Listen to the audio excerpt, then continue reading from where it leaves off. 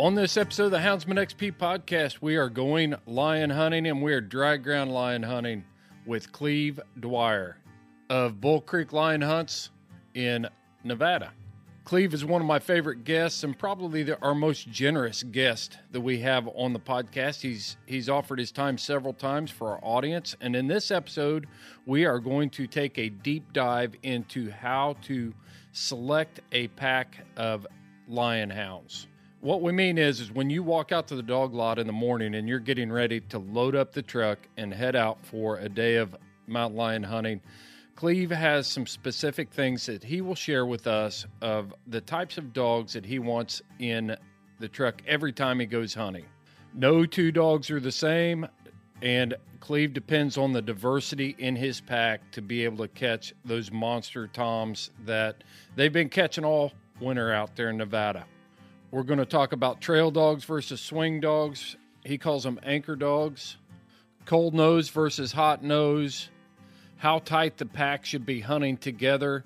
We are going to talk about the hazards and the problems of mixing packs. This is a great episode for people who are trying to get the right dogs on the truck, which translates into a higher success rate and catching more lions. That's what we're all after, folks. And I know my buddy Kevin Hall is going to be listening to this one. Kevin is the owner of Dogs Are Treed, and they sponsor this podcast, so you should check them out at dogsartreed.com. Get the highest quality gear in the industry. Tie-outs, leashes, paws are protected, dogs are hydrated. Give your dogs that extra edge, and you can find it at dogsartreed.com. At checkout on your order, use the promo code HXP 20% off, and you'll get 20% off of your entire order at dogsartreed.com. Also, check out Rough Cut Company at roughcutcompany.com. We've been sharing these things all over our social media pages. I'm telling you, folks, Mother's Day is coming up, and maybe you have a hound hunting mama in your life, and she will absolutely love a laser engraved, high detail, quality piece that she can display in her home from Rough Cut Company. Go to roughcutcompany.com. You can see all of their work there. Check out our social media posts. We featured them as the cover photo on our Bulldog episode, so you can check that out. But go to roughcutcompany.com, and at checkout, enter the promo code HXP 10% off, and you'll get 10% off your order there. Guys, the Old South Dog Box is rocking, man. I'm telling you, this is a hot episode, and we've got to get the tailgate down. It's time to dump the box. I'm not recording. There, now the recording's rolling. Ranch water. Yeah. So that stuff, I thought it was just like marketed by cowboys. I just figured the only barrel racing chicks drank that shit. Oh no. There's I'm sure there's a couple other line hunters that drink it too. I've never had one. Never done it. Becky's not a barrel racer, but she got me onto this. She's like, try those out. She had some a while back. I'm like, yeah, they're not bad. They kind of got a weird taste, almost like a tequila taste, you know. I like tequila. Yeah, tequila's it's good. It's kind of got a different taste. It's good. Yeah, I'm gonna have to try it. Is Becky in the room smiling? Yeah. Oh yeah, she is. She's over there. Becky. I don't know, motioning something to me. What? Come on over here, Becky. No, she says no. She's going in the other room. She won't get on camera. Tell Becky to get her hand out from in front of the camera. Yeah, cut it out, Becky. No, he just screwed with you. Oh, I thought that was saying. No. We're gonna see the real side of Becky Dwire here in just a second. The unedited Becky Dwire. Are you? So, man, you guys. There you go. So you guys been killing some good lions, man. Yeah, we've been killing some good ones. How many? I mean, you've got, what's your biggest this year? 164. What's that? What's your biggest one? 164. Yeah, 164. Killed another one. It was 161 and a half, and then they killed one that was 155.4, and then we killed some other ones in there in the 150s, but killed some good ones. So yeah, real big lines. Anything over 150 is a big line, you know. Yeah. Is that a good year for you guys, Cleve? That's typical. So yeah, about like last year, the year before, it's about average for us. Mm-hmm. How many lines you guys got clients on this year? Well, we passed on some smaller lines, but I think we killed 18. So 18 out of 20 something. So that was gonna be my next question, is how many you've caught. Yeah, well, that's how many we killed, is I think 18. But you know, we pass on a lot of smaller lines, so that's how many we killed was 18. Mm-hmm. But we pass on more lines than we kill, of course. You know, pass on females, yearlings, young toms, stuff like that. So I don't know. Did you have any lines that you were trying to get on and that you just couldn't catch this year? Oh, every year. Yeah, every year we have some. Yeah, but what's that one lion that you've been trying to catch this year that you haven't been able to catch? Yeah, he's one I trailed the other day. He's not a big tom. He's a smaller tom, maybe 125 pounds, but he's quite proficient at outrunning dogs. He hears them dogs and he takes off trotting in the opposite direction. By the time the dogs get there, they're cold trailing his jump track. That's typical for these Nevada lines. These Nevada lines are tough. They're good at outrunning dogs. So what makes you keep going after him to try to catch him? I don't know. I know where he is. He's typically in the same area, so I know I got a line track there, so I can go unload and ride a circle, or sometimes we don't take mules in there and go in there and you typically strike him. You're going to trail him 4 or 5 miles. Last time we trailed him was Friday, and we trailed him right at 5 miles, and we didn't jump him. The wind was just ripping up on top of them ridges, and it got late in the day, and we pulled dogs and rode back to the truck. But he's typically in that area, and you can strike him pretty regular. Well, the thing I'm getting at and trying to get you to admit is you're catching him because he keeps outrunning you, and you want to catch him, and you want to work your dogs on him. Yeah, I'd like to catch up to him. Nothing personal or nothing. It's just I know he's there, so it's easy to find him. But yeah, it'd be cool to catch up to him because he's fast. He's a fast little squirt. He can run. If you got that one that's always giving you the slip, that's always a step ahead, you know, I don't care whether it's a bear or a coon or whatever. You know, back here you always hear the old stories about the ghost coon. That all came from where the red fern grows. But that one coon that you can't catch, or that one bear that always seems to outrun you, you know, old Slewfoot. And then you got the mountain lion out there that just keeps outrunning you. So you just keep going after him. Yeah. It's just one of those things. So it is personal. Yeah, I don't know. I don't know if it's personal because I don't know. There's nothing special about his track. He's not a big lion. He's just always there. So, but I would like to catch him because he's kind of hard one to catch. So yeah, take some pictures of him, and you just keep educating him is what you're doing. He's getting better. He's getting better every time you run him too. Oh yeah. Oh yeah. He gets better every time. He probably learns better than I do. He'll make a mistake though. Yeah. Eventually something will happen. One of these days I'll get lucky. I just think it's cool to catch big lions, and it's cool to talk about the ones you catch, but it's also equally important to talk about the ones that we don't catch, you know, but we still keep trying. Oh yeah. It's best if a guy stays transparent to an extent.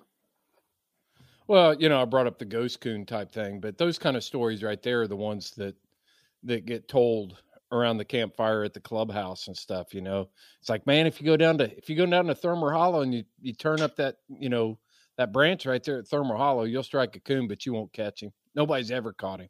You know, everybody's got the story about the coon they catch, but the ones that you can't catch, those are the good stories. It almost becomes like a local challenge type thing, and then it becomes personal. Yeah, I mean, they wrote a whole story about it and where the red fern grows. So there's got to be something to it. Yeah. And then Old Slewfoot. Have you ever heard the song Old Slewfoot? Oh yeah. Yeah, I've heard that before. Yeah. Yep. So there you go. There's something to the ones that you can't catch, but we keep trying to catch them anyway. And they're just trophies. And when you catch them, they don't have to be big. They don't have to be Boone and Crockett. But yeah, I love those stories, man. Those are the greatest stories, really. Yeah. You Yeah. know, come in from hunting and you're just like, man, we got our butts kicked today. But man, did you see what that lion did? Or did you see what that bear did? Did you see how the dogs did this or they did that? It's just I love talking about that kind of stuff. Yeah. Of course, if you're an outfitter, and I bet your clients don't like talking about those stories, though. No, I don't always like talking about it in front of them either. So, yeah. You know, we've talked about that before. We've talked about. I think I was talking to Josh Whitaker, you know, about how, you know, you just want to run every track. You want to run every track because you just want to get your dogs on the ground and hunt, but you can't stop and run every track because you got somebody in the truck that's looking for the lion on the mountain or the bear. You know what I mean? Oh yeah, it's I pass up more lion tracks in a season than most guys will ever find in a lifetime because I'm after a big tom, you know. Yeah. And I could chase females and yearlings and stuff, and you know, catch 3 times is what I've catching or 4 times, but that's not my objective, is to catch a small lion, adolescent lion. People come out and spend this kind of money. They want to kill something big, and they want to go home with something respectable, a big mature tom, you know. Mm-hmm. Do you guys ever kill females? Every now and then, but we try really, really hard not to. I don't really like to. So it's bittersweet, you know. A guy goes home with the lion, but it's not much fun. So why is that? Why is it just a personal thing for you, Cleave, or is it an expectation thing from your client? Is it a resource thing where, you know, I'm trying to wrap my mind around that because, you know, we see different things and like, you know, female quotas are on the books for a reason because they want you to kill that many. So, I mean, why do you say it's bittersweet? Well, from a conservative standpoint, we don't like to kill them because those are kitten makers. You know, they make mountain lions for the future. So whatever you do this year, you're going to pay for it. And you're going to feel the results of it 2 or 3 years down the road. 3 years down the road, you're going to pay for it. So if you kill a bunch of females this year, you know, 2024, 2025, you're going to feel it. So we try not to. So every now and then we'll kill one. Most time what happens there is we turn loose on a tom and dogs get onto a female, and by the time you get up there, and sometimes you're out on a rock ledge or in a mine shaft or something, and you can't judge that line well, and you know the guy you're taking hunting, he's out of breath, and it might be the last day of his hunt, and he's amped up, and like I don't know if it's a small tom or, you know, a good sized female, and sometimes, you know, it hits the ground and you're disappointed. Sometimes you're like, okay, we can deal with that. It's a younger tom or something, but sometimes it's a female. It's bittersweet. It's not as good as if you killed a big mature tom. Yeah, I've been thinking about this a lot. You know, you track some of this legislative stuff around or whatever, you know, the rules making processes and stuff, and the biologists doing these studies, and they set these quotas up like Georgia right now is going through a deal where the deer and the turkey hunters want to open raccoon hunting up year round, and the coon hunters don't want that. And then back in Indiana, same thing. They wanted to open the coon season up year round because they were getting landowner complaints and agriculture complaints from ag and all that stuff. And so they wanted to do that. But one of the things that the biologists told us, a fur bearer biologist, they tracked how many raccoons were sold each year.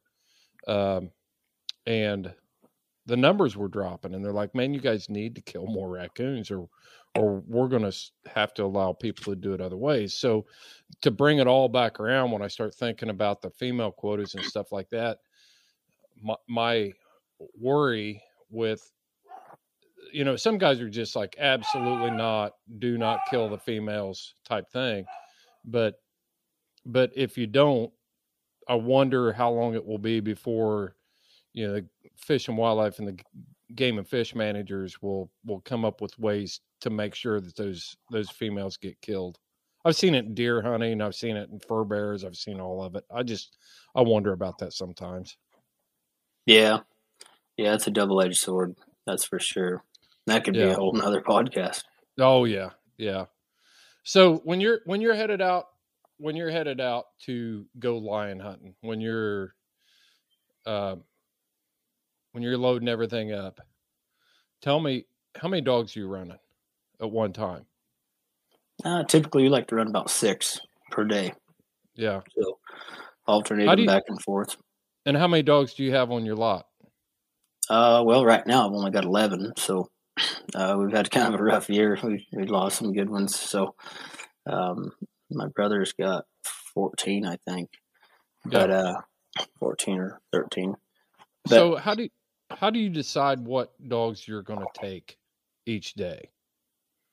Well, if you're hunting dry ground lions, you always make sure you got a couple cold nose strike dogs in there. If you don't have a cold nose strike dog, you're probably not going to do very good hunting dry ground lions. Mm-hmm. You can get by with dragon roads like we've talked about. I think we did a podcast about that. Yeah, and you can get by with that. But if you don't have a good strike dog or several of them, we'd like to have 4 or 5 out of a pack of 6. At least 4 or 5 need to be good strike dogs and a couple pups that are coming on. You need to have that because there's a lot of this country you can't see a track in.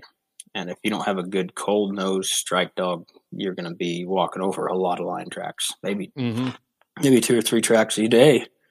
And those could be tracks that you could have trailed. So that's the main thing. And then, of course, you want a trail dog, but most of the dog's cold nose and he strikes, he's going to be a good trail dog too. And then the treeing aspect is important. Don't get me wrong, but it's the least of our concerns as being a major attribute to a good lion dog, dry ground lion dog. Our trees here in Nevada aren't real tall, and 40% of the lines we're catching are in rock piles on a mine or on a ledge or in a mine shaft or a cave or crevice or something. So we don't have to have a great tree dog, but we have to have a good strike dog. It's cold nosed and something that'll stick with the track all day long, 10, 12 hour day, and just sucking up dust all day long, just hammering away on it. So that's the main thing we're looking for.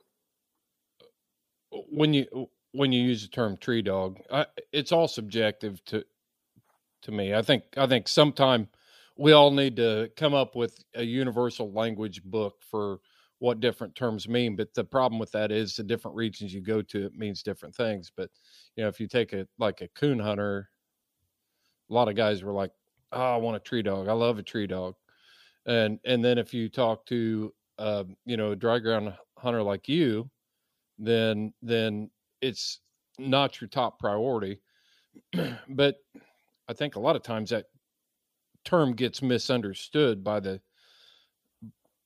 it's not just bellied up and blowing the top out of the tree at 140 barks a minute. It's a dog that's accurate, a dog that can locate. Well, I'm talking coon dog here, and one that's going to have a coon the high percentage of the time. To me, that's what a tree dog is. And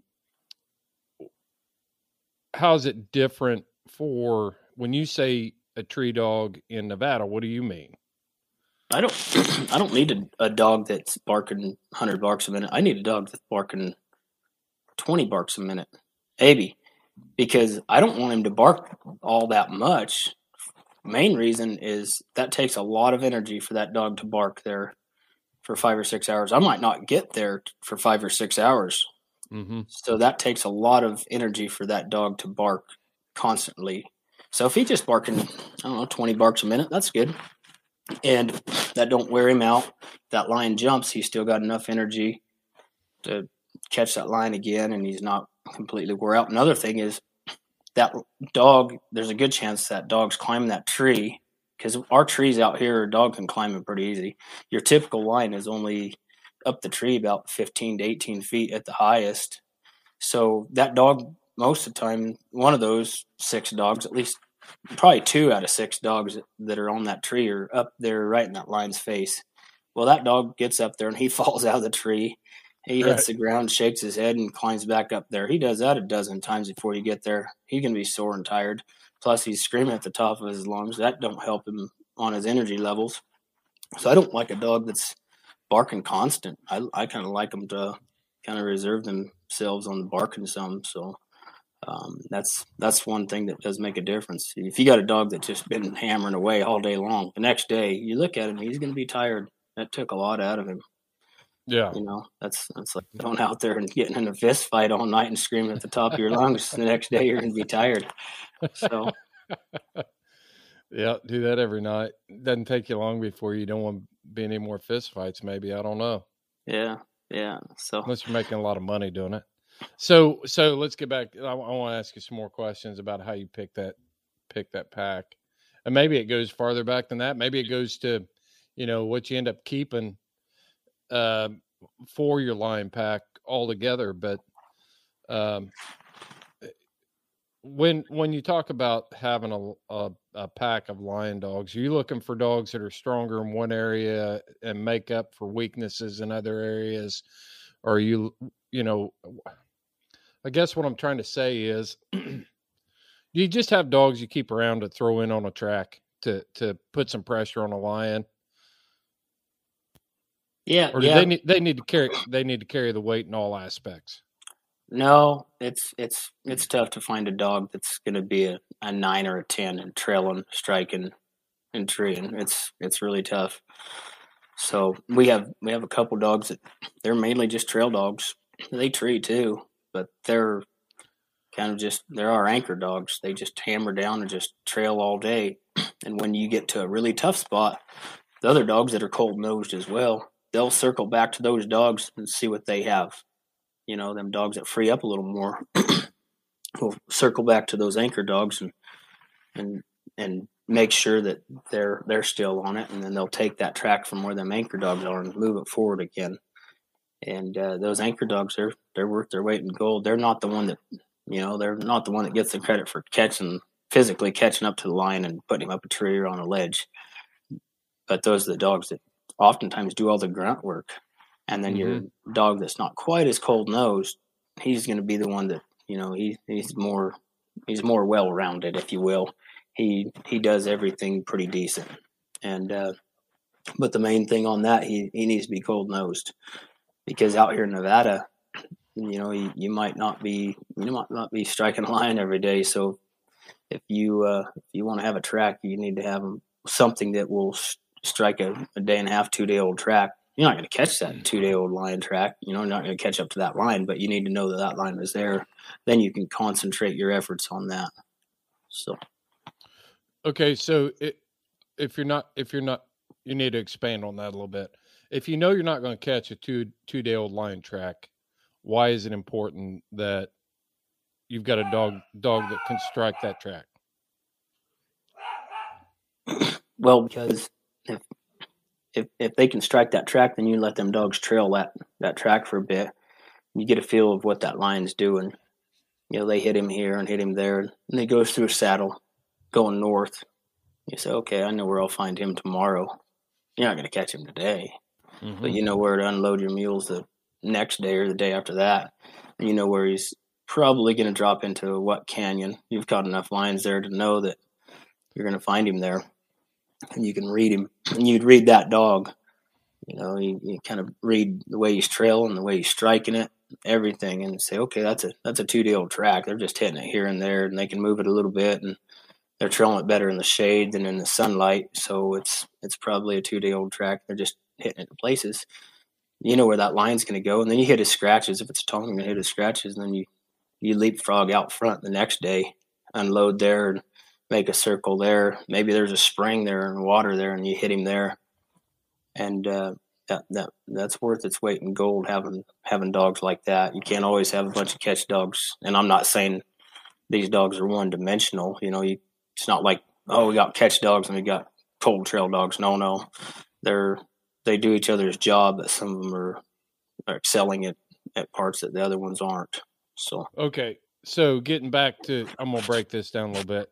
We got a couple things here that I want to talk about, but getting back to the way your pack is organized, you talked about your anchor dogs, and then you've got your dogs that'll circle back in. So are you looking for, the anchor dogs, they're the steady, they can make steady progress. They're not going to set any speed records for moving the track out. But if they get it to a point where it can be moved out, your other dogs will circle back in, pick it up, and move it, and have a chance of jumping the lion. Is that what you're doing? Yeah, exactly. So, and if it's good enough, they'll take it and they will jump the line. But if they don't and it breaks down, then your anchor dogs come back through, pick up the track again, get it lined out, keep it moving forward, and then your catch dogs come back in. It just keeps going like that. Is that what I'm hearing? Yeah, it's pretty much like that. Those dogs that are a little more warmer nose, they free up a little more. They're gonna line that track out once you get into better trailing conditions. Maybe it's shade, maybe it's better moisture in the dirt, a little tiny bit of moisture in that dirt, subsurface moisture in that dirt that holds that scent well, and they line it out pretty good and sort it out. And then that anchor dog, he still might be eighth of a mile back there. He'll catch up to him. But when those other dogs have trouble sorting it out again, some of them will sort it out, and some of them will circle back to that anchor dog, and then they'll redo it again and figure out where they made that mistake. And, it's you got to have a little bit of both. And you might have an anchor dog and a free up dog out of the same litter. Yeah. And if they honor each other, that's best. Most of the time, them really cold-nosed anchor dogs don't honor the other dogs as much. But I was getting ready to say that. I was going to ask you that. Yeah. Are they pretty just stubborn and just like, nope, I'm on the track. You idiots can go blow around the country all you want, but I know what my job is, and I'm going to stay right here and stay on this track. Yeah, exactly. Atomic bomb could go off, and they'd still be trailing that lion, and they're just focused, just hyper focused almost. But if you had would it be safe to say if you had a whole pack of those, you would never catch the lion, though?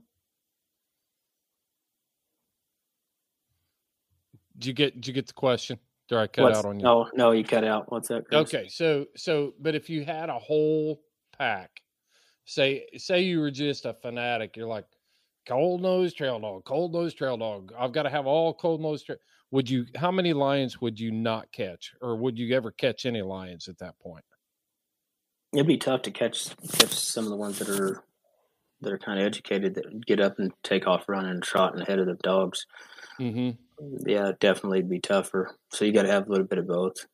But the main thing, if you're going to be trailing tough drag down lion tracks, you got to have some cold nosed dogs, and those are the ones that really do the grunt work. They just stay on that track and just hammer away on it.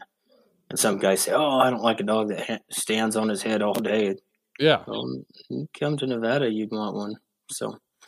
Because it's tough, and this country's dry. And another thing to take into consideration is those dogs that free up a little more. Oftentimes they don't have quite as much heart. It seems like they might be smarter. They're smarter at figuring stuff out. And I don't know. That was where I was headed, man. Go ahead. I want to hear what you have to say. They're smarter. They're better at figuring things out. They're a little bit smarter, and they're more intuitive to what a mountain lion is going to do. But the anchor dogs, they're typically not as smart, but they have more heart and just grit to just gut it out and just hammer away. Some of those anchor dogs, you have trouble sometimes getting them to water up because they don't want to come pull off that track to come water. I got to grab them, pull them over, water them, and then let them go back, because some of them, they'll just keep hammering away. And it's like, no, you need to water up. Mm-hmm. You need to get some water in you. So it's a little bit of both. The type of dog most guys want, whether it's just hunting dry ground occasionally and mostly snow, those are the dogs that free up. Those are the ones that free up and run ahead and catch that lion. And for most guys, that works. But they're more sexy. Yeah. I mean, that you get that dog that they're more picks its head appealing up and blows through the country and moves a track out and ends up catching that lion. It's a lot more exciting. I mean, okay, if you come back east, and this is a part that I think a lot of coon hunters may not understand, especially from the east here, of why you would have a dog like that. There's no reason for. There's no practical reason to have a dog that you said stands on its head back here.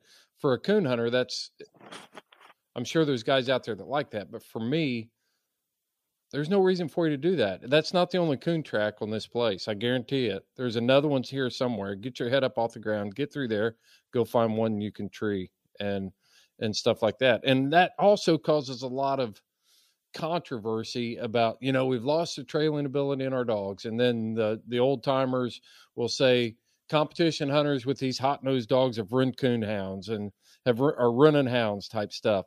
And so they don't see the need that you have at your level to have that dog that can do that. I mean, if there isn't a lion track around behind every bush and tree where you're at.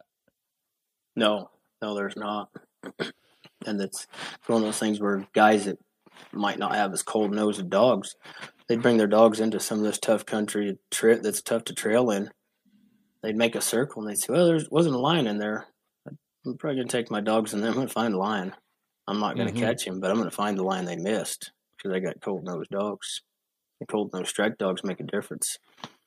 There's a lot of this country you can't see a track in, so you got to trust them dogs to find it. Mm-hmm. Yeah. I've exactly. I witnessed some of that when I was in Arizona bear hunting. We all thought we had cold-nosed dogs, and a lot of bear hunters will talk about having cold-nosed dogs in the Appalachian Mountains down here.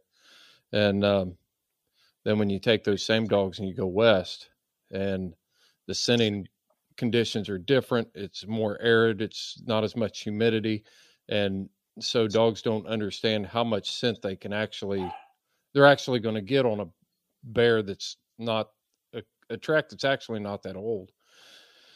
And we were rolling down a road, and Larry Anderson and I were rigging down this road, and we just got a little bloop. We looked at each other. It was like, was that a strike? And of course, from our experience, we're like, well, that wasn't good enough to put down on. And so we drove on up the road, and guys came up behind us and turned down. The bear was only 150, 200 yards up on the mountainside. But because the conditions were different than what our dogs were used to, they just missed it, And so I look at that and I think about, especially for me when I travel with the hounds to go different places to hunt, I always take that into consideration. It takes a couple days to get used to that. And I always wonder about the cold nose versus hot nose debate, and wonder, a lot of times there are guys out there that say, I got a cold nosed dog. Sometimes they're just not smart enough to run a track. Yeah. That's sometimes too. Yeah. And they're just like, I got cold nosed dogs. It's like, no, you got a dumb dog that can't run a track. And they wouldn't be able to run any track. But there's also guys that recognize the difference and the need for different types of dogs. Oh yeah. Yep. Yeah, for sure. There's a need for them, and oftentimes those really cold-nosed dogs aren't going to move the track as fast, and they're not going to be the one that catches the lion, but he's going to do his part for sure. Yeah. I don't know. It's fascinating, Cleve, because when I open my mind and I think about you guys lion hunting in that dry ground area, and I think about the fact that that cold nose deal is so important to you because like I said, like we've said, is there's not a lion track behind every bush, and you're trying to figure out where the lions are at and what they're doing. And then I think about me back here with a cold nosed dog. I don't need to know where the coon was, last night or 4 hours ago. I'm not trying to write a book about a coon track. I just want a dog that can get in there and get a coon track and get it up and moving and do it pretty quick. But that's the competition coon hunter in me too, that pushes me that way. But the work that you guys do is fascinating to me as well, because, like when we talked to Gavin Lippius about leopard hunting in South Africa and the dry arid conditions, that stuff it's just amazing to me, that especially when you're hunting with somebody that's kind of mastered the trade, or they're well on their way to mastering the trade. Yeah, they recognize it. Yeah, for sure. It's one of those things that the guy figures out what works for his part of the country and what works for his style of hunting. He takes it and modifies it. Maybe takes something from somebody else and what they do and tweak it a little bit and put it into your recipe and make it work. But another thing is, another type of dog we don't leave at home is a check dog. You always want to make sure you got a check dog. If you're hunting in the snow, you don't have to worry about it. If you're hunting dry ground, it's best to have a check dog, at least one check dog per day. And check dog is making sure that you're not trailing fox, because to a lion dog, gray fox smells real similar to a mountain lion in a hound's mind. And you have some good dogs, damn good dry ground lion dogs, maybe from Montana or Wyoming or Canada, someplace where they don't have a whole lot of gray fox.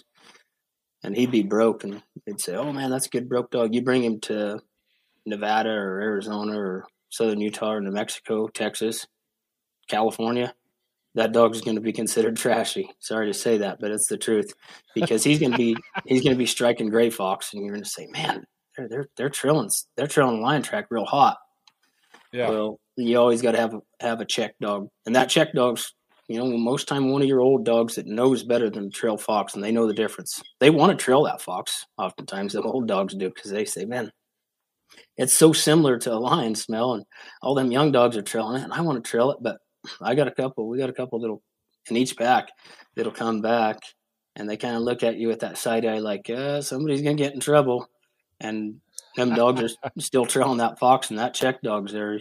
You better be making some decisions quick. And that's a valuable dog to have. Otherwise, you're going to be trailing gray fox throughout the day, and you think, man, we trailed a lion today. And like, no, you didn't. You trailed a fox. And it can be really tough. But that's another thing to keep in mind, is always have a check dog if you can. So Luke Worthington and I always give each other a hard time about having trashy dogs. Yeah. And it's totally in jest, but it's still fun, but I guarantee you I'd come out there and that's why I just admit that I've got trashy dogs. That way when I show up and I drop my pot lickers out with your dogs and they trash on a fox, I can just look at you and say, "See, I told you they were trashy." Yeah. Just take the ego out of it, make excuses for them. Huh? Then you don't have to make excuses. Yeah. I already told you they're trashy. Yeah. I told you that they're trashy. They'll run anything. Yeah. But Luke and I have a good time going back and forth on social media and stuff. Every time he posts something, I'll chime in and be like, "Those trashy dogs caught another one." So we've kind of settled on the fact that he's got the trashiest dogs west of the Mississippi, and I've got the trashiest dogs east of the Mississippi. Yeah. I think he says he likes them big and trashy. No, Luke's turning on. He's been catching several lions out there in Wyoming. Yeah, he's got some good dogs. Has some good bobcat. He hunts hard. Yeah, he hunts all the time. Yeah, he's a hard hunter. Yeah, bobcat, coon, lion, everything. See, that's why they're trashy. He hunts everything with them. Those dudes will run anything. Yeah. All right, so the check dog, and that is a good deal. It's always fun to be that guy, especially when you got a bunch of other people. They're like, "Man, I got the best. I got a great dog, man. He's something else." And you've got a dead broke check dog, and they get in there and they strike, and your dog comes back out, and they're like, "I guess yours can't smell that one." And it's like, no, no, that's not what's going on here, fellas. And sometimes that happens when you mix packs, because one pack, dogs from different packs need to show off to the other pack. Yeah. And they think, "Oh, watch this. You think you can chase fox? I'll chase a deer. Watch this." They get in a competition, and and pretty soon you got a train wreck. That's kind of the hazard. And I've been that guy that's blown up plenty of races when I go different places because, when first time I went hunting with Larry out there, man, I thought I had broke dogs until they see a mule deer stotting through the prairie. And it's like, holy crap, what is that? Or an elk or a moose, geez, oh Pete, they'll make liars out of you. But that is tough. And that's kind of something that is foreign to us. Cause how often do you hunt with other people and you would mix your pack? Not too often. Else? Not very often. No, not too much. So I don't have to deal with that too much. But when I do, then just got to keep an extra eye open because it could happen. Most time it's not with your old dog. It's with your dogs that are coming on strong, the ones that are on the payroll, the ones that are between 2 and 4 years old, 2 and 3 years old, the ones that are really starting to prove themselves, and they're like, yeah, I'm the king of the mountain. Those are the ones that seem to think they need to really show off. The younger ones are sometimes they're like, yeah, I don't know if I want to run with these guys, but the ones that are really superstars at the time, they're the ones that need to show off, I guess. But yeah, see, that's another difference than back here, because most of the time, if we get together and we hunt with somebody, and we do, it's I think a lot of people think that we go out and hunt dogs by themselves all the time, and you can overdo that as well. But it's always good to get with other people. If you go to for perfect examples, if you go to a competition coon hunt, you're going to mix your dogs in with different stuff every time. But even if you get together with a buddy to hunt, he's bringing a dog, you're bringing a dog, and so now you're mixing it up, and it'll really test the abilities of your dogs and stuff when you do that. Yeah. So that's just a common difference between what you're doing. For one thing, you guys, it's not like, I can get together with somebody 6 or 7 miles away and go for a hunt, and as spread out as you all are out there, you're looking at an hour and a half, 2 hours to get to meet up with somebody before you even get to the hunting area sometimes. Yeah, literally. Yeah. It's 60 miles between towns on average. 60 miles between each town. There's some towns out here, it's 135 miles between towns. So yeah, there's a lot of nothing in between. So it can be tough to meet up with people. But another thing to keep in mind is it seems like dogs that are of the same bloodline typically hunt together better than dogs that aren't.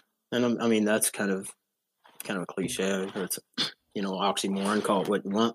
It's obvious, but dogs that are bred the same, it's almost like they're on the same page versus dogs that are not bred the same. You can have 2 different strains of dogs that are both good at catching dry ground lions, 2 different strains, but the dogs that are bred, they pretty much share a lot of the same blood. They're going to hunt tighter together than the dogs that aren't, and it makes a difference. It's not. It's got to be genetic style. Exactly. Yeah. Because it's not like, it's. I recognize you. You got to be out of old Uncle Versey, so we're family and we'll hunt together. It's not like that. It's the genetic style, the things which is a compliment to the breeding practice. The breeding of the hounds, when you're starting to produce dogs of like style and like mind and all, traits and all that stuff, you're doing something right in your breeding program if you're successful. So yeah, I can see how that would be different. You take a dog that's got a little bit different style, and how those dogs could really throw a wrench, turn something into a train wreck pretty quick. Exactly. It's like you can have a dog that's a little bit too hot-nosed for dry ground line hunting. It don't take much, and that dog has the habit of running ahead, which is good, but if he goes ahead too much, he's going to overrun that track, and he blows through that track, and then he has to come back, try to sort it out. So oftentimes he takes some young dogs with him, and then they get in that bad habit, and then you got to break them of that, because you don't want that. That's not that's not progress. That's you're going the wrong direction.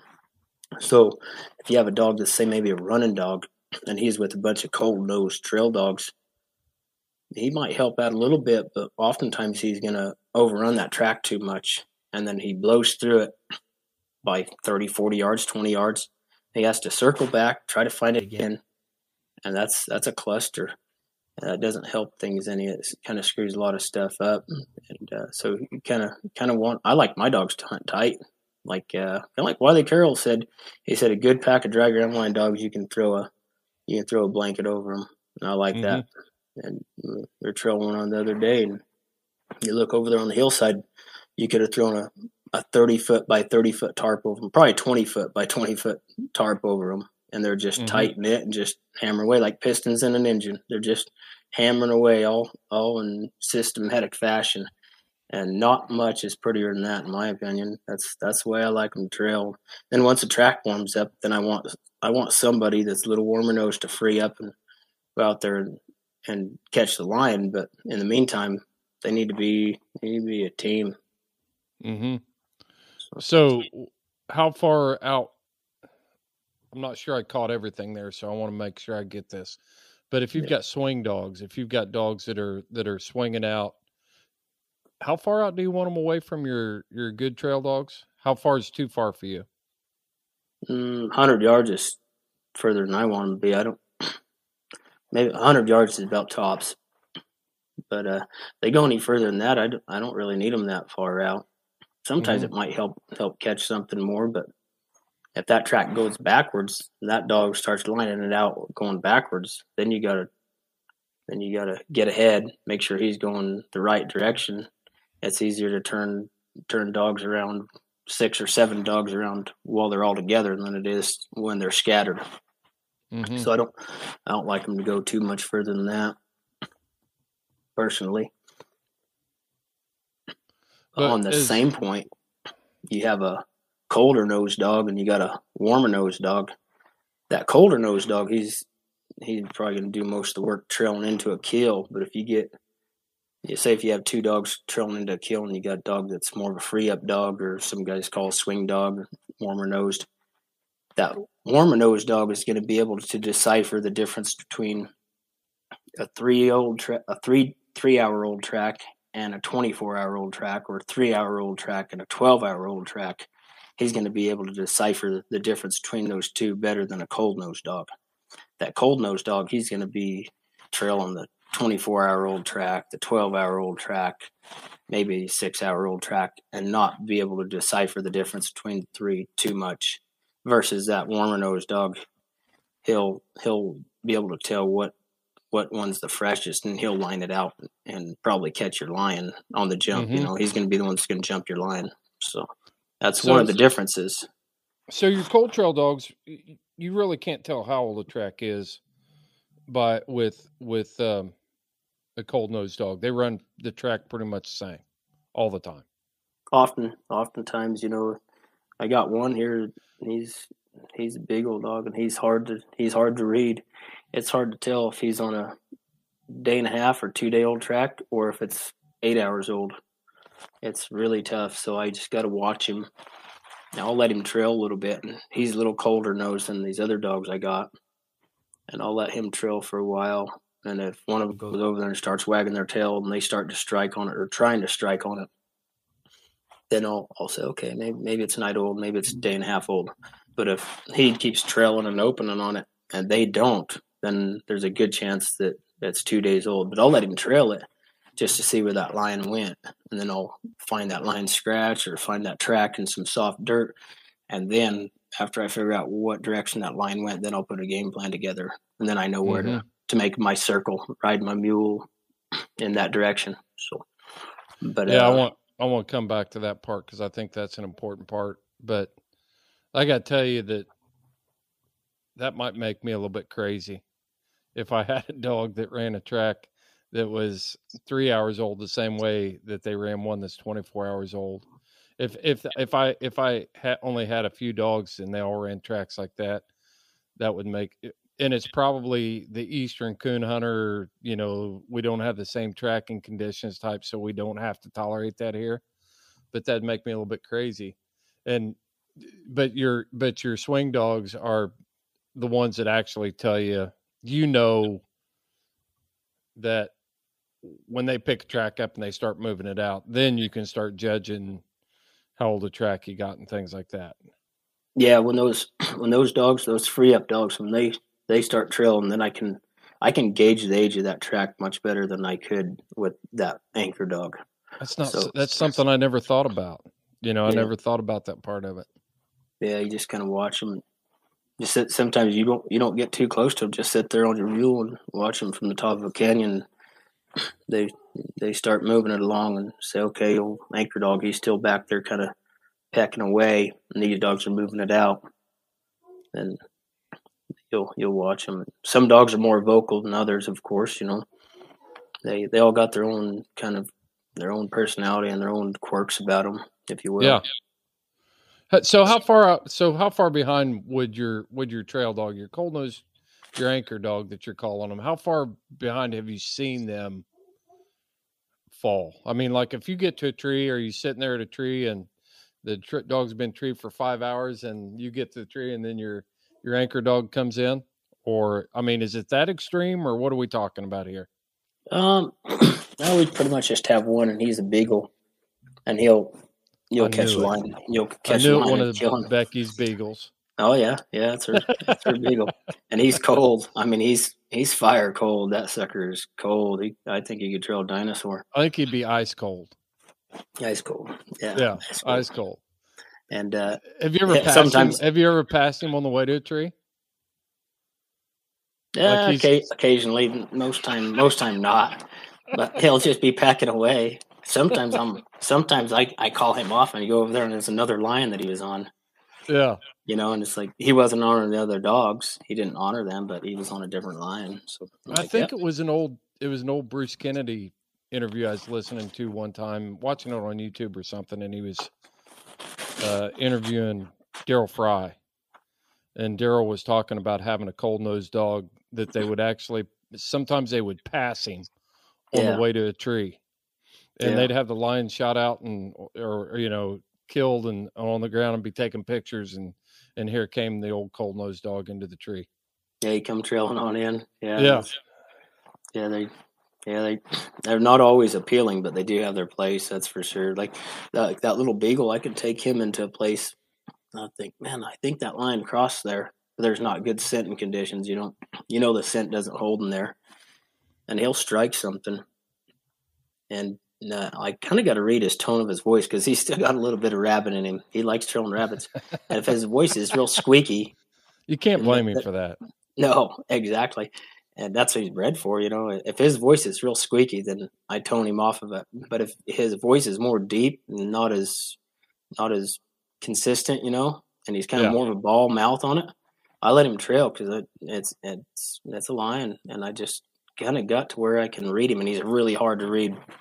I'll let him trail it. Pretty soon the other dogs just go over there and start working it, and they honor him. But I know that they can tell the difference when he's on fox or rabbit versus when he's on a lion. And pretty soon, if he's deep barked and he's consistent, they'll go over to him, and then I'm like, okay, yeah, they're on the line track, and they'll let them move it until I can see whether they're going frontwards or backwards. Did the other dogs know the difference in his barks? Have they figured it out? I said, have the other dogs figured out the difference in the tones of his barks when he's opening on track? It's like, what's the dog's name? Hooey. Yeah, they're like, Hooey's running a rabbit again. He's going to get his ass beat here in a minute. Let's just keep doing what we're doing. Oh yeah. They look at it like that, and they know when he's bullshitting and when he's not. Yeah, and they can tell. And they can tell before I do, But yeah, I can hear it now. Old Hooey's getting ready to ride the lightning, boys. Watch this. He's running a rabbit again. Oh yeah. And most of the time these days I just give him one beep if he don't come off. Most of the time he comes off of a rabbit. Oh yeah. Oh yeah, he's then he starts sticking to business more. But if I know their line went into place and I'm like, man, that's gonna be a hard one to strike in there, I take him because he's gonna strike it. I always consider I tell Becky he's my pony motor. He gets the diesel motor running, so he gets it cranking. So That brings up the next thing I was going to ask you about. So if you're walking into an area and you're like, man, like you just said, this is going to be a tough place to find one. We haven't had rain in 3 weeks, and we need to get a line track going. Do you ever just take like a couple your cold start dogs, just walk Huey in there by himself and just see what he can find, and then if he gets something rolling, then you bring other dogs in to help him, or how do you normally do that, Cleve? No, I take a whole pile of them. So I don't ever just take him. No, I take a pile of them. So. Is it because of the way you hunt? You know, a lot of times remote on mules or side by sides, the back country, it's just not convenient for you to do that, or is it just something that is there some other reason that you don't do that? Yeah, I don't like leaving too many dogs at the truck. They can't learn anything there. Mm-hmm. And even if I got 8 or 9, 10 dogs, there's not a whole lot they're going to screw up. Even if I've got 3 or 4 pups, they might play around, play grab ass and screw around, but they're not going to screw nothing up. So I like to take 6 or 7 at least. Most times 6 or 7 is about right. And that way you got more noses out there looking for line track, just in case Huey's on one. Right. And I'm wondering, man, I wonder if that's a line track. Those other ones, you know, they're good strike dogs too. I'm not taking nothing away from them. They're awesome, but they're needed for sure. I don't really like keeping them unless they're a good strike dog. Like when we're bear hunting and stuff, if we get a weak strike, you know, or something like that, then we might turn a trail dog in to see if they can get it lined out and then try to feed dogs in. You know, but a lot of times, like you say, if you don't take advantage of it, they're not learning anything. But at the same time, if you turn the wrong dogs in, then you can blow up a race. So it's not uncommon to hear to kind of feed dogs into a race as your anchor dogs get things lined out when you know it's going the right way, and then you feed the fire breathers in or the wrecking crew in to really get stuff up and rolling. I was just curious about that because I'm sure there's got to be times where the trailing conditions may be horrible. The wind may be not in your favor, and that lion's only laying up there a couple 100 yards on a kill, and they just haven't got to him yet, or he's traveling between a kill and water, you know, 300 or 400 yards up a canyon. So it's just a matter of time. If old Huey keeps doing his job and moving that way, then your young dogs are going to figure it out. They're going to eventually get in on it. Is that kind of what you're saying? Yeah. Yeah, exactly. Even if the older dogs kind of blow out of there and young pups are kind of left behind, they have somebody to go to, and they go to that anchor dog. Mm-hmm. They can go to him and hang out with him, and most of the time they're not grouchy dogs. Most of the time they're just so hyper focused on trailing, they don't care if that pup's hanging out with them or grabbing them on the ass or something. They don't really care. They just keep hammering away. At what age? I mean, when can you start seeing these are going to be more of a cold nosed dog? These are going to be more of a swing type, track driving, fire breathing type dog. What ages do you start seeing that? Pretty early, or is it? I don't know. It's sometimes real early. It's sometimes 3 or 4 months. You kind of call it, and you're like, yeah, I think he's going to be a trail dog. I think that's going to be a free up dog. And most time you're right. I know with our stuff, it seems like the ones that are kind of stockier and heavier build are going to be more of a trail dog. I don't know if there's some genetic deal there. And the ones that are a little more skinnier and more athletic built, they're going to be more of a free up dog. And I don't know how that works, but there's something there that there's something you can call on it, and it's been pretty consistent. So I used to be a free up dog. I'm more of an anchor dog now. I'm a little heavier built. I don't move as fast as I used to. So I'm wondering if there's anything to that in the hound world, for hounds too. But you say that probably those buckskins you're drinking. You got that right. I need to switch to ranch water. Yeah, they are. They're good for you. Yeah, but buckskins are delicious. Yeah, there they are. Yeah.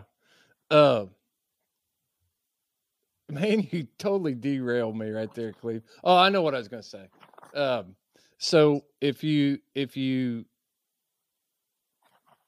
see a dog that's more of a trail type dog, then you just kind of let them do their thing. You don't really, do you do anything to change them, to move them ahead, or do you just let them do their thing and let them work it out on their own? Let them develop their own style on their own. Yeah, just let them do their deal. There's whatever's in him, you're not going to be able to change it too much. If he's a trail dog, you're not going to be able to do anything to really make him trail faster. That's who he is. But have you ever seen it the other way? A dog that maybe has a little more potential, but they stick around and they're hanging out with the trail dog too much when you know that they ought to be picking it up and moving ahead?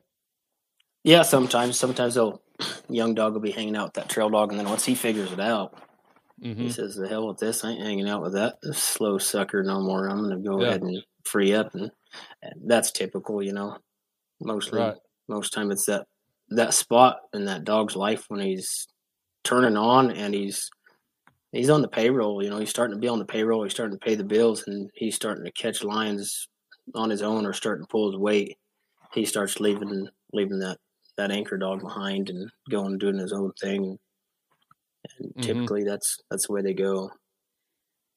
So what I'm hearing you really say here is that you've got certain dogs that are on the payroll, and then you've got some dogs that just have a meal ticket.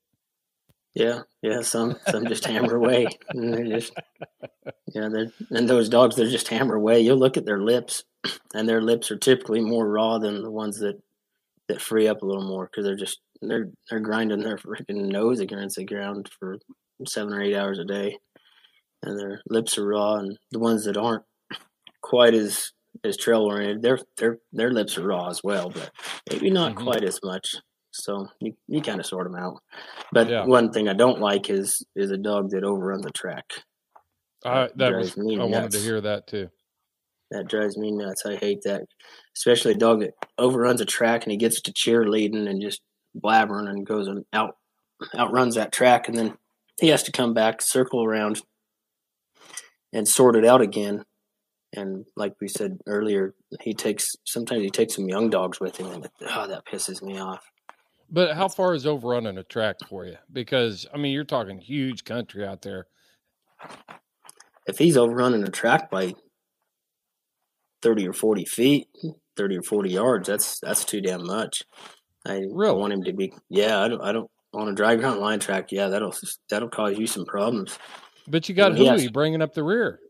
Yeah, you still need those dogs that move that track out consistent and fast. But you don't want them overrunning that track. That'll cause you some problems, because what happens is he goes running off 30, 40 yards, and he takes a couple other dogs with him, and then they kind of start doing the same thing and jacking around. Then you got a bunch of tracks there, and you got to sort that track out, call them back to where you've seen the last track of that lion, and get them going again. Most of the time, it's where they hit some good scent and they're flying on it, and then they hit a cold spot where there's not good scent, and then they just overrun it, and then that drives me nuts. But most time we don't have that problem with our dogs too much. Most time it's dogs that are more racy, more that are maybe dogs that guys are using for bear and lion both. So they want something a little more racy, and them dogs that'll pick up their head and run it a little more, drift that track a little more.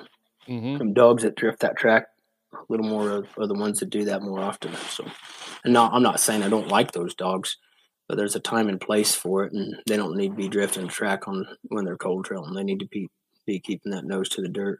Now, once that line's jumped, they can drift that track. They can drift that track here and there, but they don't need to be drifting that track when they're cold trailing. All right, so that makes a little more sense. I'm glad you brought that up, because a young dog that's out there trying to work out tracks, especially on a jump line, you're gonna have a dog that's going to overrun. If they're not overrunning something, they're not enthusiastic to be running a track. Who am I to say it? But that's the way I feel about it. If I can handle a little track loss here and there, as long as they don't quit. I don't want them wrecking the whole thing, but at the same time, and I'm not talking dry ground, I'm just talking about bear hunting and stuff like that. But man, to me, a dog that's not willing to risk and take a few chances here and there, I got to start questioning the dog's driving his heart at that point. Oh yeah.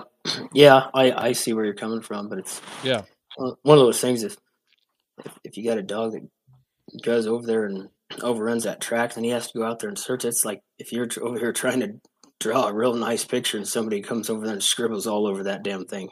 Yeah. You know, I can see how it could be a problem for you. Oh yeah. And then you're sorting through 1,000 dog tracks and looking for part of a lion track, just maybe a pad and 2 toes. And you're like, damn it, I wish them dogs hadn't done that.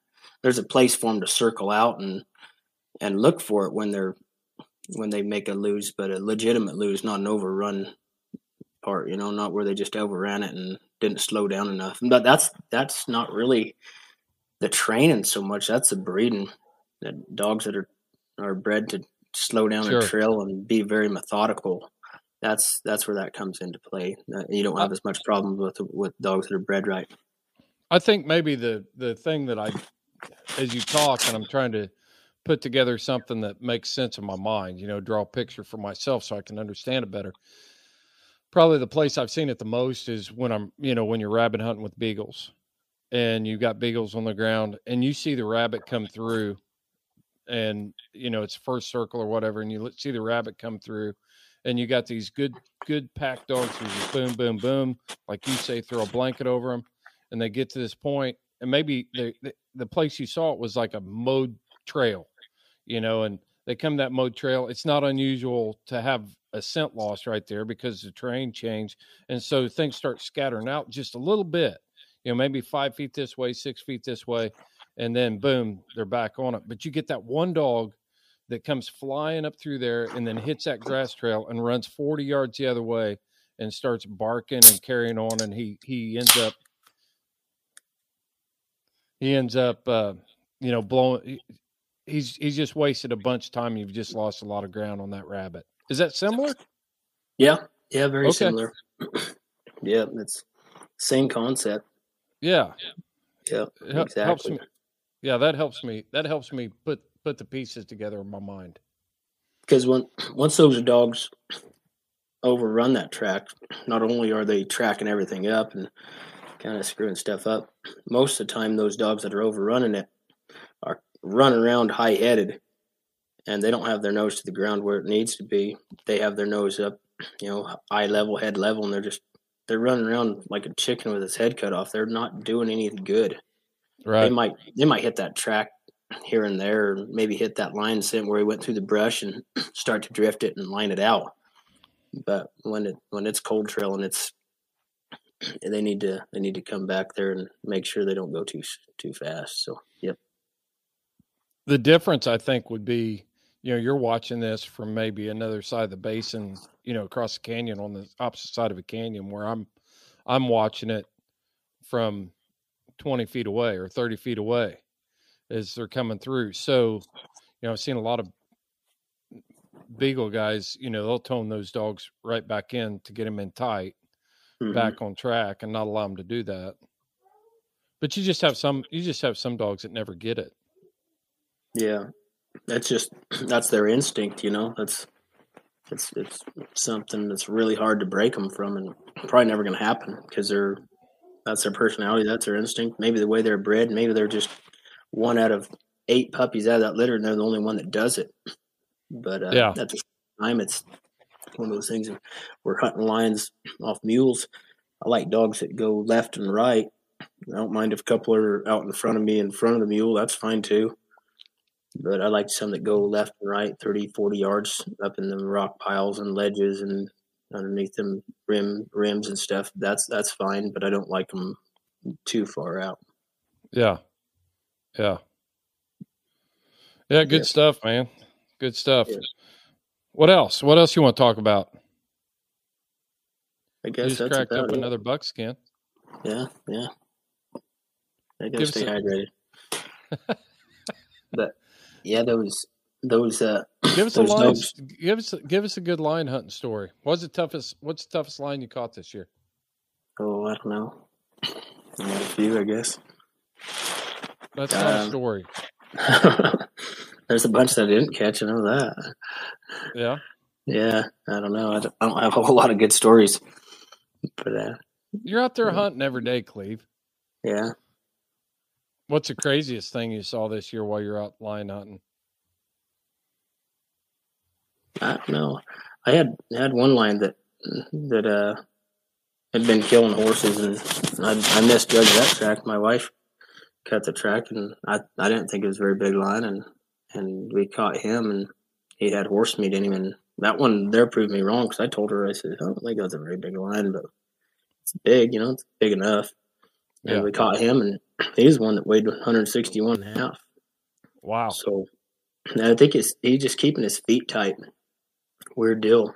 He walked through some patches of snow here and there, and his track didn't look huge, and his scratch didn't look huge, but the ground was froze, but he didn't look real big. But Becky went to drop a hunter off at the airport, and on the way back, she hit this canyon that we've caught lions in before, and cut that tom track.